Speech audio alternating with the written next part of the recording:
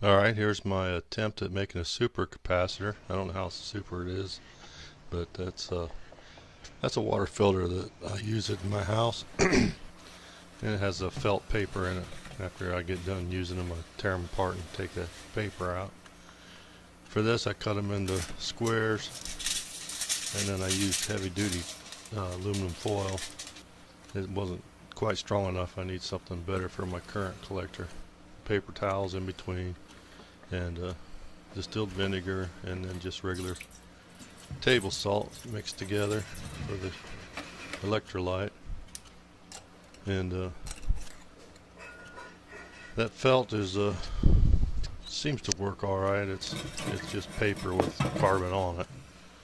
I soaked that in the salt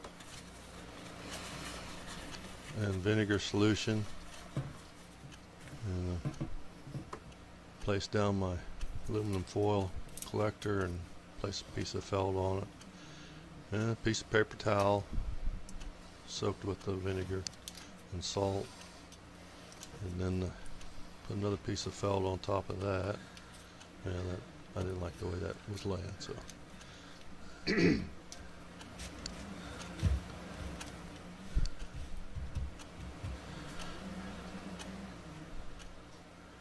place another piece of felt on top of that.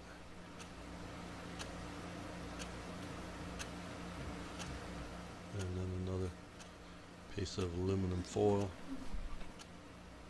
on top of it.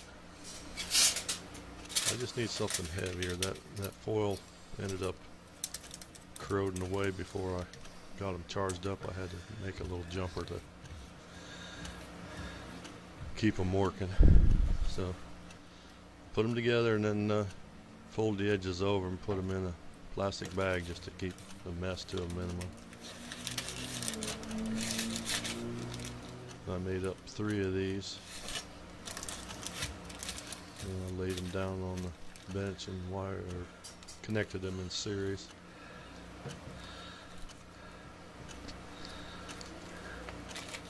Connected one to the next, and then put the third one on.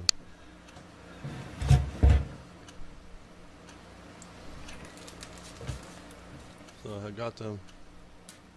I thought that would be enough to light a light. And then I placed boards on them just to put some pressure on them. Just some old boards I had laying around. And I set these batteries on top of it. I picked these batteries up at an auction. They expired like in 2005. But I found out that if I took them apart, the cells still had some voltage in them. So I've been using them for all different kinds of things, each little cell. But they're alkaline, so I couldn't get the carbon out of them. I thought I could. And then there's just use a regular battery charger. I don't have a bench power supply. So I pushed 6 volts, set it on the 6 volt setting, and put that into the parts. And it took several tries. I had to keep charging it and discharging it, and it finally was able to build up some strength. But like I said, the aluminum corroded off, so I had to replace the electrode on the negative end. It seemed to eat it up first, and but I got them to charge up finally, and after I think 4 charges, they would light the light a little bit. You can see it there, just barely coming on.